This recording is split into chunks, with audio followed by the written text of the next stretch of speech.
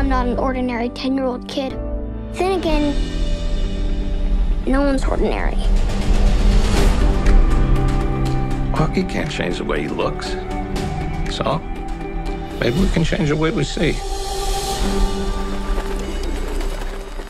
Tell me about this new school of yours. Right now, I'm just trying to fit in. It's kind of been my motto ever since I left my old school. Gillian, you did not leave your old school. You were expelled for being cruel to another boy. I'm sure your father has told you stories about when I was a young girl. He says you don't really like to talk about it. I don't. But now, I think, for your sake, I must. Excuse me. Oh, God, what is he doing? I saw this on your desk. Thanks. You're welcome. I didn't even know his name. But we had in common one crucial thing. These are really good. For a Jew.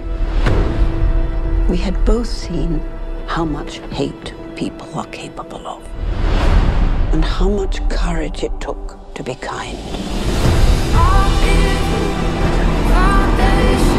Find her! You need to come with me right now. I know a way out. In dark times, small things remind us of our humanity. How'd you like to visit New York tonight? Sure. Open your eyes. The world of reality has its limits. The world of imagination is boundless. You're the bravest person I've ever met.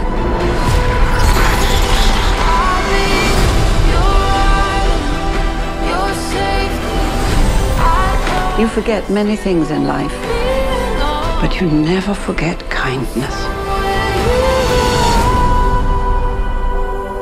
Like love, it stays with you forever.